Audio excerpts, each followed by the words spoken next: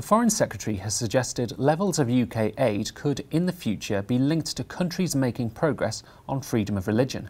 Replying to MPs' questions, Jeremy Hunt said the government should do more to help persecuted Christians overseas, as he reiterated the importance of an upcoming report.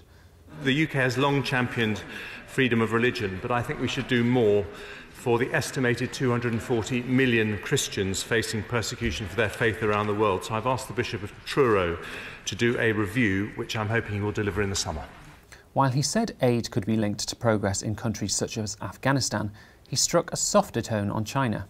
Where we have a large aid budget with a country like Afghanistan, for example, it is absolutely essential that we make clear to the government in those countries that we are expecting progress on freedom of religious belief. Of course, China is a very important country with whom we have critical relations in the world, but having those relations also means that you have to be able to raise issues of concern when you meet your Chinese counterparts.